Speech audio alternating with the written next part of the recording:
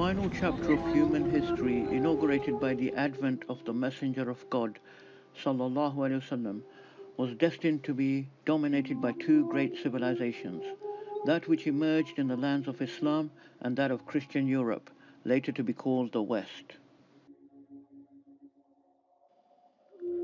Did you know that non-Muslim communities living under Muslim empires of the past were allowed to follow their own religion, customs and laws, including drinking wine and eating pork?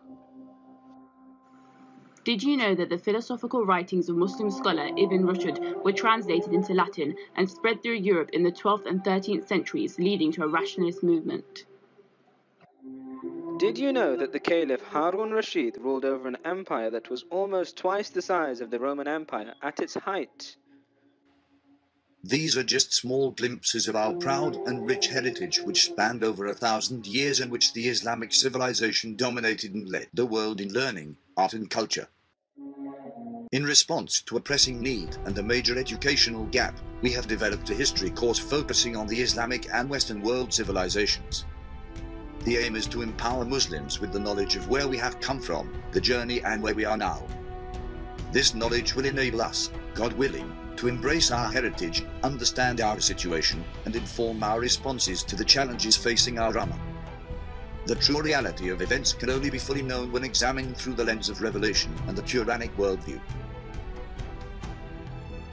The syllabus has been carefully crafted to facilitate students to gain an understanding of the history of the Islamic and Western civilizations and how they interrelate from the early Middle Ages up to the end of the 20th century. The period under study is segmented into 4 major phases, providing a broad sweep of the major historical events. The High Caliphate period, in which most of the Muslim world is united under one caliph who commands the greatest empire in the world. The middle period of Islamic sultanates, emirates and khanates, in which myriad polities and dynasties come and go, but which form the Muslim Commonwealth, united by a common language, religion and culture. The Gunpowder period, dominated by the emergence of 3 great empires in the Muslim world, the Ottoman, Mughal and Safavid, which continue Muslim global preeminence, while Western Europe is undergoing its Renaissance, Reformation and Age of Discovery.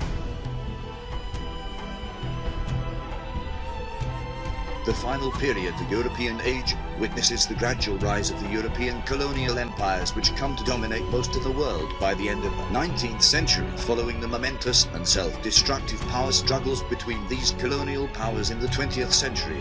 The 2 world wars, the mantle of Western civilization is taken on by the New World superpower, the United States of America, which proceeds to fashion a new world order.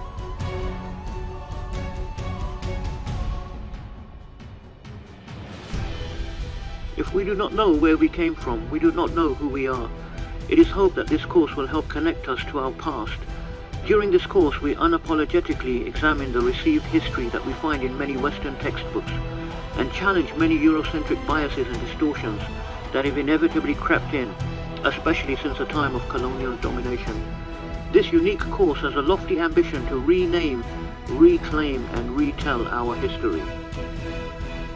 Then it is up to the intelligent student to decide which version corresponds closer to reality.